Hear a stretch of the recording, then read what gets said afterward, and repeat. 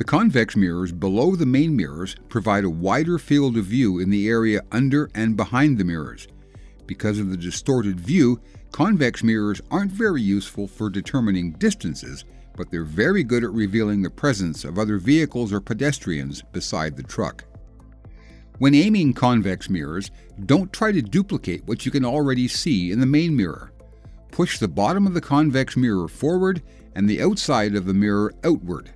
This provides the best field of view directly beside the tractor and far out to the right or the left side as applicable. This perspective is very useful while turning when the trailer wheels can no longer be seen in the main mirror.